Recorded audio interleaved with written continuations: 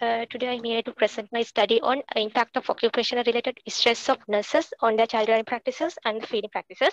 I'm Yogya Dhananjani Gunathilaka from Faculty of Allied Health Sciences, University of Peradeniya, and I have done this study under supervision of the Professor Aremudianse, Faculty of Medicine, University of Peradeniya. First of all, I would like to briefly explain about my background of the research.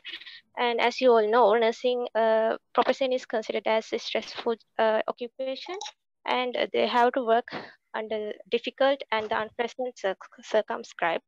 So, as well as they have to balance their personal and the professional responsibilities together. Uh,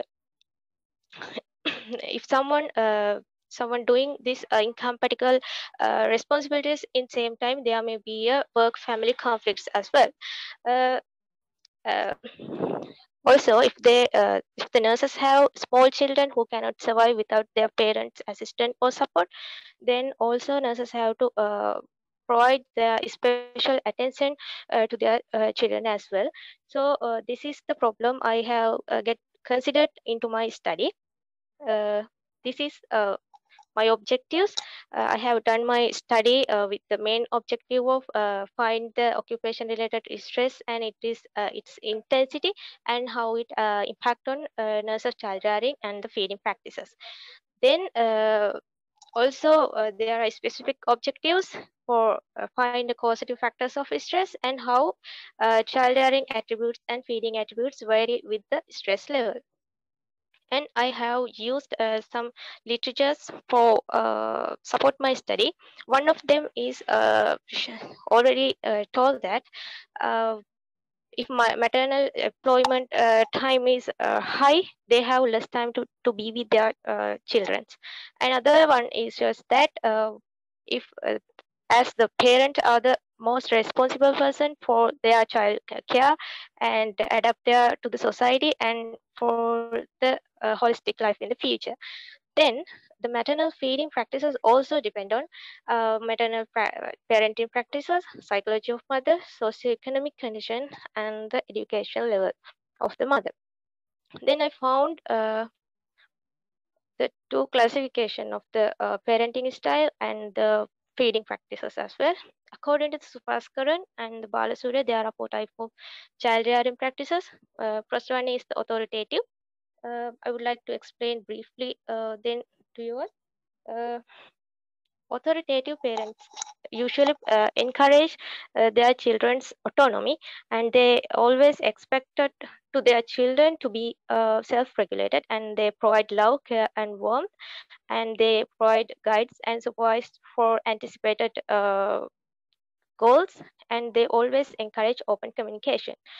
But in the authoritarian parenting style, they usually practice rejection and punishments, and they are highly demanding. Then forceful psychological control are there, and also they hope to obey their children to their rules and regulation without any simplifications. Then among to the permissive type of parenting, they are usually allow their children to freedom to express or actions, and not over control psychologically or the physically. Then they do not expect mature behavior from their children as well.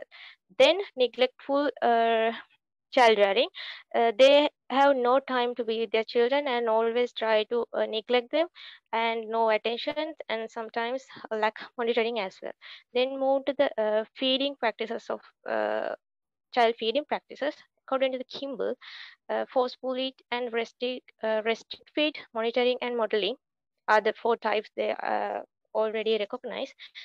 Forceful eat is a type of feeding. They compel their children to eat something, then restrict it, establish some limitation on feeding, and both of are less time consuming and type of controllable attributes attributes toward the feeding.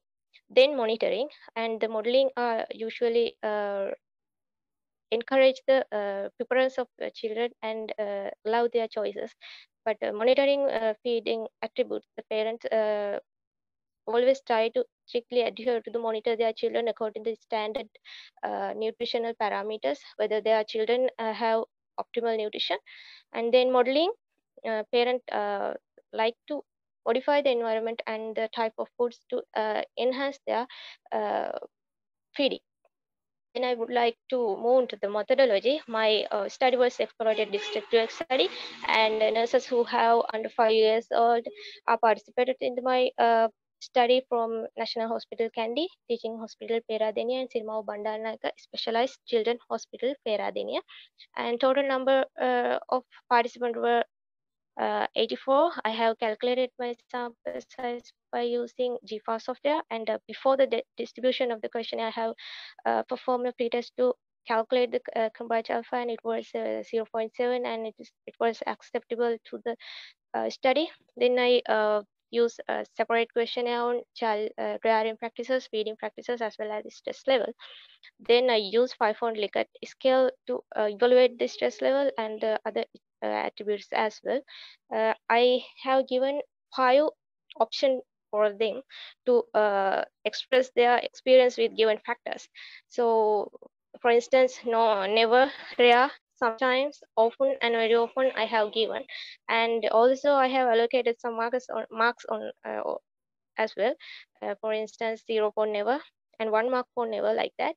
Then I used a statistical package of social sciences version 21 for data analysis, and then I find the frequencies for stress level, and there was a normal distribution according to the Sapiro-Wilk test, and then I use Pearson correlation to uh, find out the correlation. Then you can see here the result and result and the discussion. In the first pie chart, there is the nurses distribution from each hospital. You can see here, and approximately same proportion will participate from each hospital. I'm sorry, here couldn't show the second pie chart because of technical error. There was the stress level of the nurses. I included here to another pie chart. Uh, I was calculated the pie chart stress level according to the score that I have used for the evaluate the stress level, and according to scale they can score minimally 0 and maximally 48. According to this stress scale, I have categorized them into the 3 stress level. Uh, for instance, 0 to 16 marks. I included that nurses into mild distress, and 17 to 32 are included into moderate distress, and then over 33 marks are included into severe stress group. Here you can see the nurses responded toward the given stress factors. Uh, in here you can see in the last column and the last arrow, it is the extreme stress causes for nurses, and you can see in the green column, and nurses are stressed mostly due to the missing parenting responsibilities.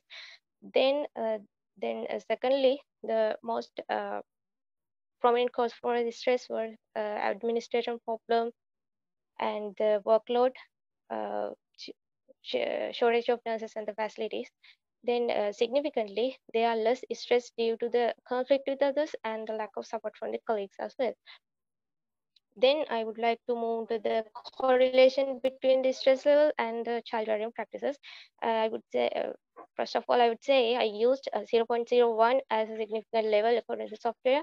And here you can see that significant two correlation with the stress. There are negative correlation with authoritative parenting and stress. And authoritarian parents shows the positive correlation with stress. As literature says, normally working mothers usually practice punishment and discipline because they have less time, but they have to perform their responsibilities toward children as well. Though, then it is easy to use authoritarian type parenting or rather using other type of time-consuming child rearing attributes. Then next, I like to move to the correlation between the stress level and the child rearing practices. Here you can see there is a positive correlation between the forceful feeding and the stress level. There are also the literature previously said that the mothers who are working and stressed usually tend to be practiced forceful feeding because they have to adhere with the limited time, and it is comfort to command them to eat, because rather using other type of parenting attributes. I think that's why here the positive correlation with the stress and the forceful feeding. And other thing is, I found that is modeling feeding. This is a negative correlation, but not significant. With the stress level, they have no time, and then the modeling feeding attributes were reduced. Then I have found correlation between the child rearing practices and the feeding practices. You can see here in the yellow color, there is a positive correlation between the authoritarian parenting and the forceful parenting. Again, it's because of control, and the forceful attributes because of the limited time. Then according to the literature, it is a normal phenomenon. Then literature source, some parents who like to use permissive parenting practice also like to practice restrict attributes. But here, I couldn't found that kind of uh, relationship between the from the nurses. But I found a new correlation between authoritative and modeling feeding practice among the nurses. I think it is because of the both parenting and the feeding practices are the promote children's autonomy, and they have time. So that's why here positive correlation. But with the stress level, those both are reduced. Next, I would like to move to the conclusion of my study. Then there's a stress due to multitude causes, but not so much due to the fear, support, and conflict. This is main point I have identified through my study. Then I think the workload, shortage of staff and the facilities can be addressed within institutional level to reduce the stress level of nurses, as well as the significant findings. I would like to conclude here. The nurses shows negative correlation with the modeling feeding and the authoritative feeding with the stress level, as well as there is a positive correlation with authoritarian parents and the forceful feed with stress level. Finally, I would say there is the impact on child rearing practices and the feeding practices because of their stress level. Uh, Thank you. Thank you. Now, sorry for your Miss Gunathilaka. Thank you. Now, are you leaving? Now, this is open for the Yeah. questions and answers. Is there anybody like to give some comments? No, I am here. Is from audience? Is there anybody? Dr. Vijita is there. No, Okay, I think it's good presentation and good title for the study regarding the parents who are entitling in the workforce in the healthcare system, especially nurses. Then I think you are giving good work on. Is it your degree thesis work? Hello. Yes, madam. Undergraduate project. Okay. Yes, madam. It is undergraduate project. Undergraduate project. Okay, thank you for the contribution. Yeah. Okay, wish you all Thank the you. best. Wish you all the best. Then we will Not move to. convenient with Okay. present. Okay. Thank Okay. you.